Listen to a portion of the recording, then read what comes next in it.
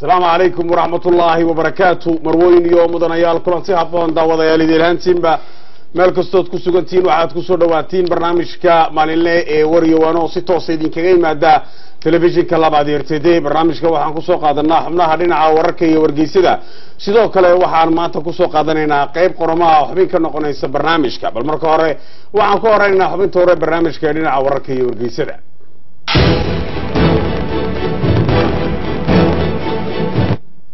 wararka dhinaca dalka Turkiga hadii aan ku horeyno wargeyska La Presse iyo West de France iyo wargeyska Miliyid ee Turkiga ka soo baxa waxa intuba ay ka hadlayaan in Turkigu dagaalka Turkigu kula jiro Kurdiyiinta dalka Suuriya iyadoo oo maalintii shalay toolana Turkigu u bandhigay gaashaanbuurta NATO in ay garab ku siiyaan dagaalkaasi Turkigu kula jiro Kurdiyiinta dalka Suuriya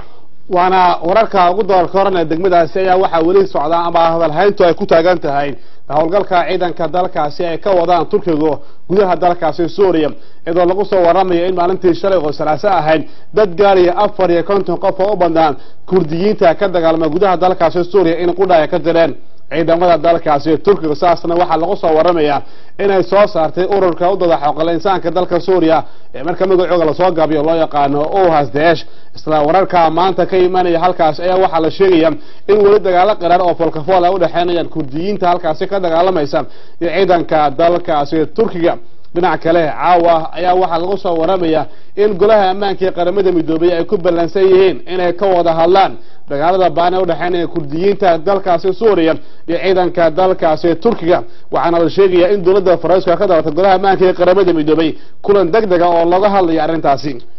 wararka bariga dhexe hadii aan ku sii socono wargeyska Le Point iyo Le Parisien waxa ay ka hadlayaan in Mareykanku wali uu ku sii dhiiran yahay in Qudus ay noqoto uu soo raro caasimada uu ku leeyahay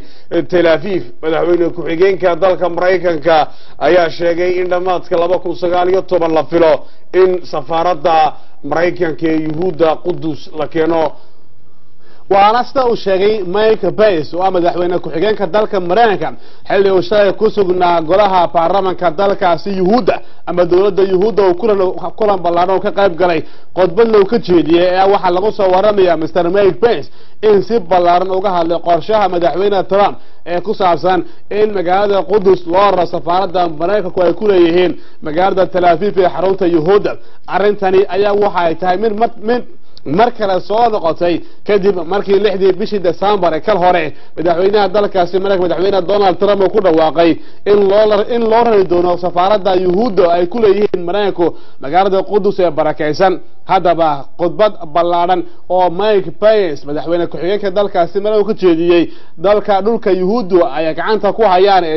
waxa uu sheegay sida maanta wararku ay qorayaan in sanadka 2019 dhamaadkiisa la qorsheynayo in guud ahaan la raro safaaraddaasi Mareykanku ay leeyihiin balse dhinaca kale Maxamuud Cabbaas oo madaxweynaha dawladda Falastiiniyiinta ayaa waxa uu ka dalbay dalalka midowga reer Yurub in ay aqoonsi buuxasiyaan xukuumadda Falastiiniyiinta ee madaxu ka yahay naasrow sidaad soo sheegtay 6 bishii December ee sanadkan ka soo gudubnay 2017 madaxweynaha Mareykanka Donald Trump hadal u jeediyay waxa uu sheegay in safaaradda Yuhuudda Qudus loo soo raray arintaasi waxa ay dhalaysay run ahaan dhibaatooyin fara badan iyagoo oo kulan ay yeesheen wadamada Islaamka ee OCE uga aqoonsaday Qudus inay tahay caasimada Falastiiniyiinta dhinaca kale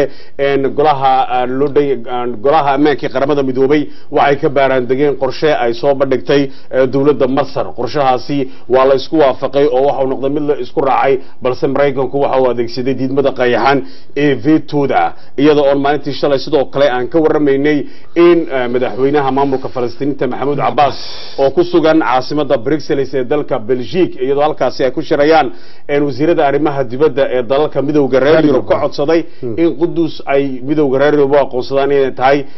ay tahay Qudus caasimada Falastiiniyiinta madaxweyne ku xigeenka Mareykanka Mike Pence ayaa sidoo kale arintaasi oo wali hadalkii Donald Trump uu yahay mid sii socda dib kale ugu celiya hadaba maxaa ay dhalin kartaa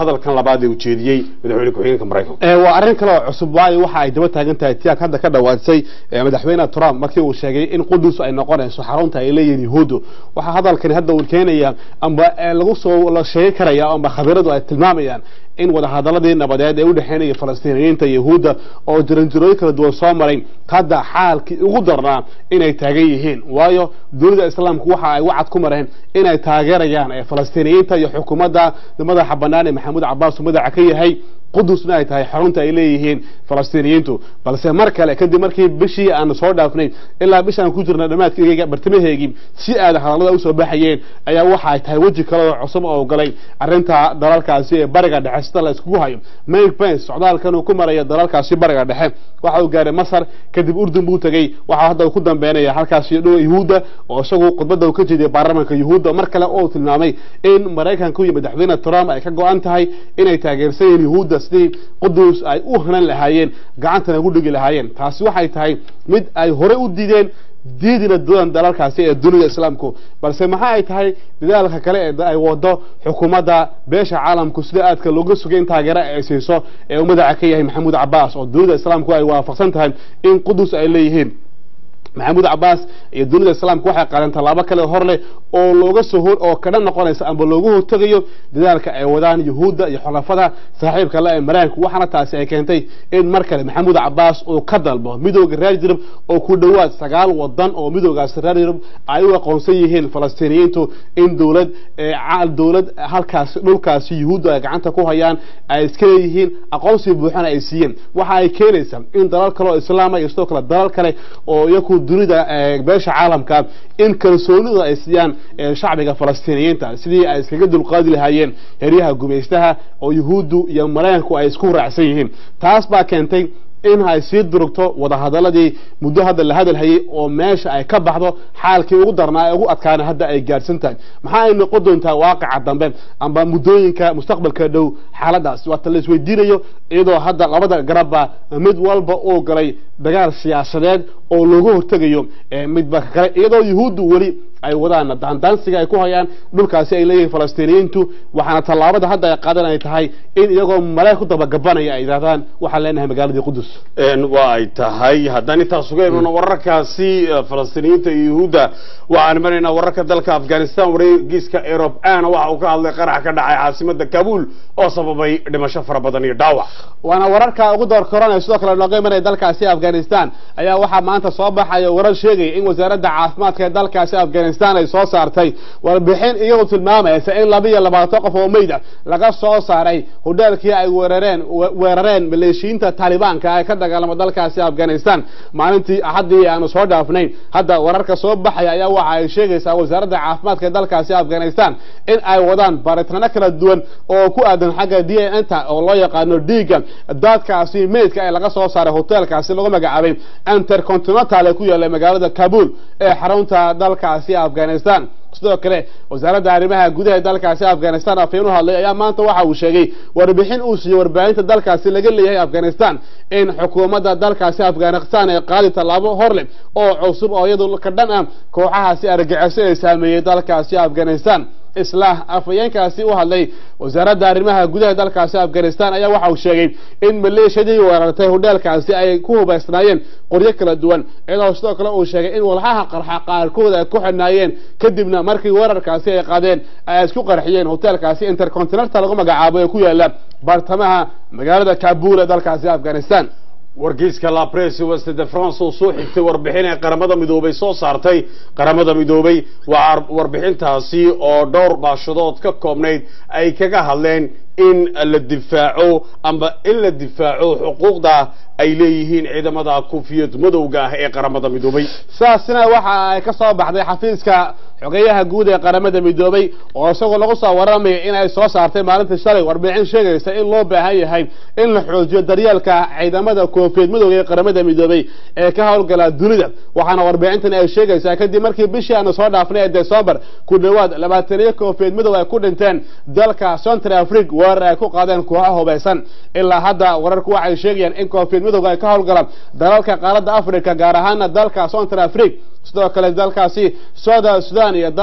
dalka Suudaan gaar ahaan xagga Darfurta loo baahan yahay inay helaan mucaawinad dheeraad ah sidii ay uga hortagi lahaayeen weerarada kidiska ee lagu qaaday ciidanka koonfurta midowga u qaabilsan xagga nabadda hadda xogayaha guud ee qaramada midoobay xafiiskiisa warbixinta ka soo baxday maanta ayaa waxa ay sheegaysaa in sanadkan dhamaadkiisa la qaadi doono talaabo cusub oo ku aadan sidii taageero loo fidin lahaa ciidamada koonfurta midowga ee u howlgalaya xoojinta ammaanka dalalka ay ku sugan yihiin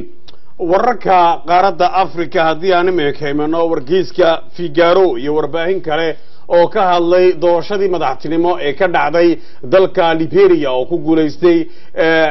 ciyaartooygii hore ee dalka Liberia George Weah waxa hadaba ay ka hadlayaan in dalka Liberia uu isagu ku talaabsaday hanaanka dhinaca dimuqraadiyadda wararka ugu door koronay dalkaasi Liberia hadda u leexano ay xaqin qaaradda Afrika galbeedka ayaa waxa lagu soo waramaya kadib markii la dhaariyay madaxweynaha dalkaasi Liberia shalay galay dambe Mr George Weah ayaa waxa lagu soo waramay inuu ku ballan qaaday in dalkaasi Liberia uu jeexi doono wada cusub oo ku aadan xoojinta dimuqraadiyadda dhaqaalaha iyo ganacsiga waxaana lagu soo waramay in munaasabadii ballaaneed ee ka dhacday magaalada Monrovia ee xarunta dalkaasi Liberia ee ahayd caleemasaarka madaxweynaha cusub ee dalkaasi Liberia ay ka qayb qaateen ku dhawaad 35,000 qof oo ku sugnaa garoonka ku yaala magaaladaasi Monrovia ee xarunta dalkaasi Liberia madaxweynaha cusub ee dalkaasi George Weah ciyaartooyga hore kubadda cagta ayaa xilka waxa uu kala wareegay haweeneyda lagu magacaabay Alan Johnson Sirleaf oo madaxweyne ka ahayd dalkaasi Liberia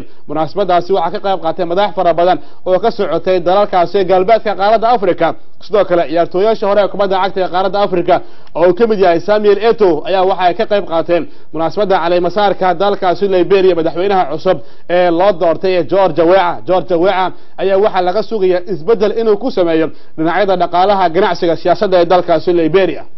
wararkaasi dhinaca siyaasadda iyo dhacdooyinka haddaan ka imanno waxaan imanaynaa xubinta dhinaca isboortka iyo ciyaaraha qaybtaan soo qaadanayna waa ciyaarihii dhinaca reer Yurub Naasirow waana waxaan tagaynaa halkaas dalka Ingiriiska wargeyska sport waxa uu ka hadlay ugu horeynba ciyaartooygii Alexis oo u wareegay kooxda Manchester United dalkaasi Ingiriiska iyadoo hadda maalmo saacadaha nagu soo aadan la sugayo inuu xidhmo suuqa kala iibsiga reer Yurub ee xagga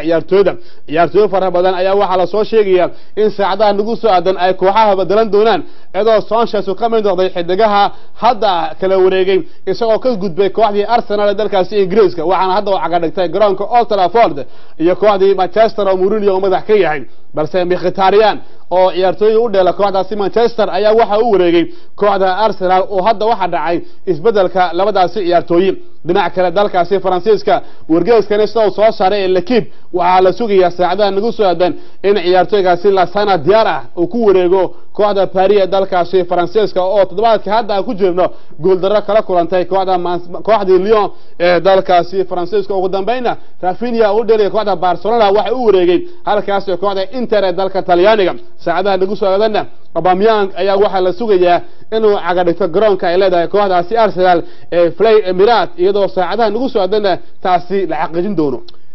intaas haddaan uga imanna qaybta dhinaca isboortka iyo ciyaaraha waxaan imanaa warka ugu dambeeyay ee degmada iyo wadamada aan deriska nahay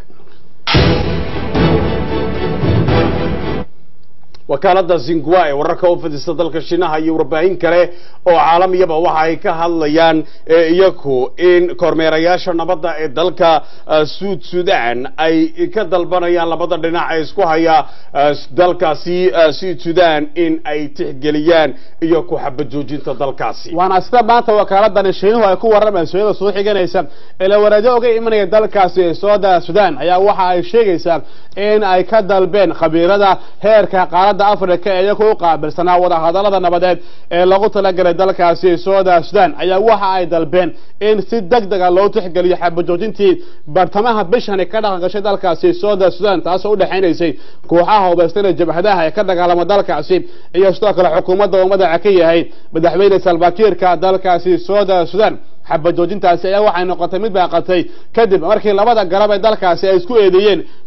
midka kale inuu ku xadgudbay xabad joojintaasi balse tan iyo wixii ka dambeeyay sanadkii 2013 ayaa waxa dalkaasi ka taagan colaad siyaasadeed oo u dhaxaynaysa mucaaradka hubeysan ee dalkaasi uu leeyahay iyo xukuumadda dalkaasi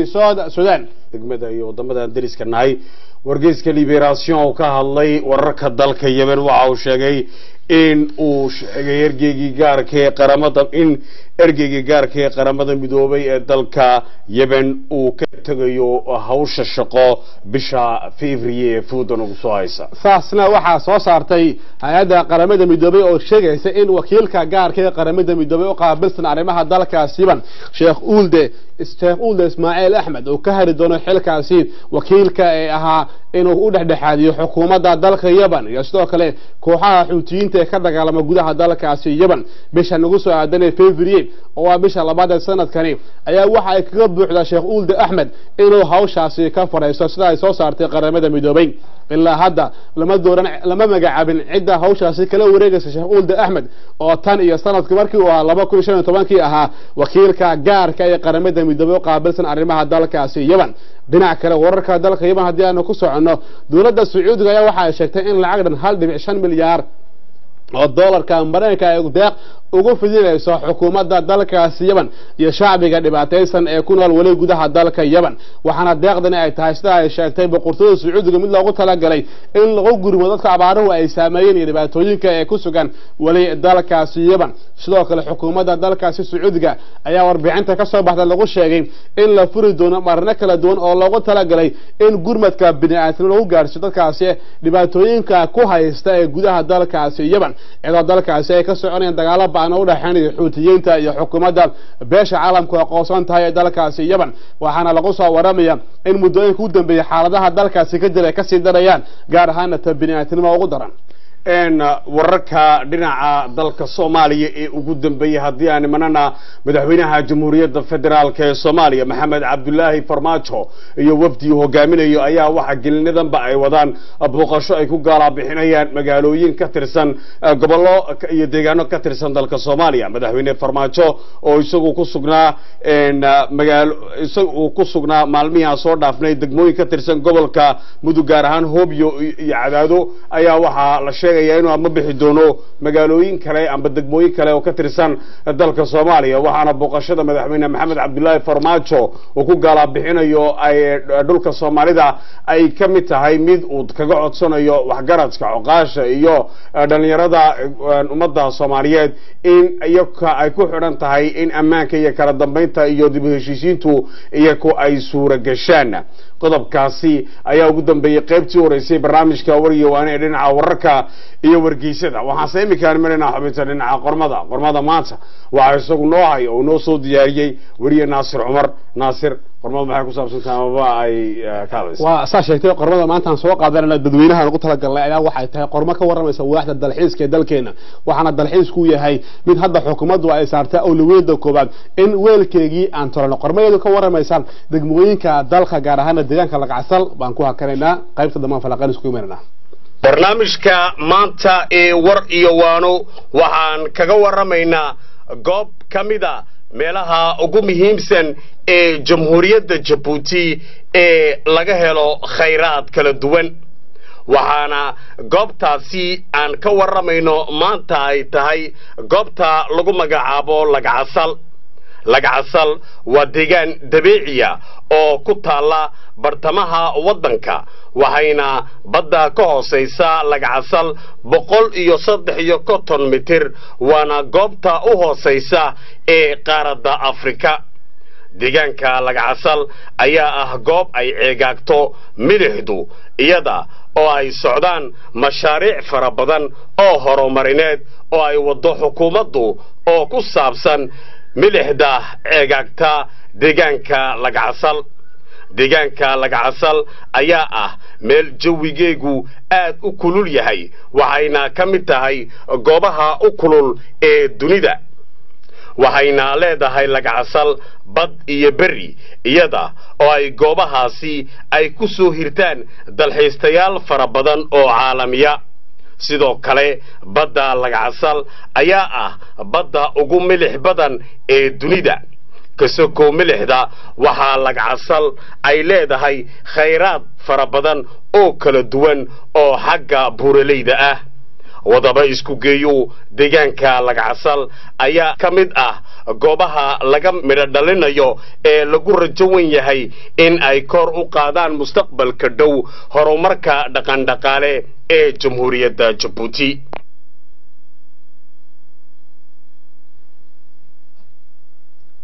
وطيب قرمضة سجامنا ينكسر ديارني دجان كلاجعسل أو دنا عبد الحيس كيو خيرات ضفر بدن بعجاجان أو كمدا قابط وجوه سيسا دونيدنا أي تهيسي ذوك للاجعسل ناس. وصار شكل مصطفى هذا لاجعسل قرمضة اللي واحد تهاي ميت دجاج كاسك ورا مثلا دجاج كان حاجة الحيس كوا دجاج هذا وجوه ناكسن الدل كان أولي هاي أو يدو كسبان كريه أما سوي جدا كريه عبد الحيس يلا فرا بدن وحاجة دالك يشتغل كل كوا الدبد كي ما كرم مشروع عليك لدون نحكومات ويقولتين إن دجان كاسية كصباحان إذا مشروع عودن بيوها كيب الله ناي اللي قام قاعد برودود الصوديوم كي اللي جسوا ساري الورشدين تا اللي قلت لك إن ميرة كاسية دلكين وخذ خكوي هاي رجعنا ليه عجبك لدون أو يكون نقول يحجرين فلين كرختار خطر الله استعماله أو كلام يشتو كله نقص أو كله قيمك لدون إن الله استعماله برودير كصوديوم كلا قام قاعد درين وإذا مشروع عشانه هي مشروع حكومة إيميل برسول الله لك عشان الشركة اللي قال لي هي دلك عسى شينام كلهن دجان كان عسل حاجي ورشدينتي حاجي دلحيسكي waxa yahay mid intaba ka jawaabaya horo socodka dalkeenu uu higsanayo in kaalin deegaankaas uu ka teeriyo amba qayb weyn uu ka qaato iyadoo hindishaha madaxweynaha jamhuuriyadda ay tahay in deegaankaas laga casho noqdo zone industrial loogu talagalay warshadaha u baahan inay ka faa'iideystaan meelaha halkaas taala buurleydaasi iyo macdanta ku hoos jirta oo eebo ku manaystay hanti dalkeena هاي انت سيقول دم بيسي برنامج كيني وحنو ما عندنا عد كستو قاعد كجيسي تابسون بحيث برنامج برنامج لما انت كل مدون ما انت بريه نبتقلي ينو لكم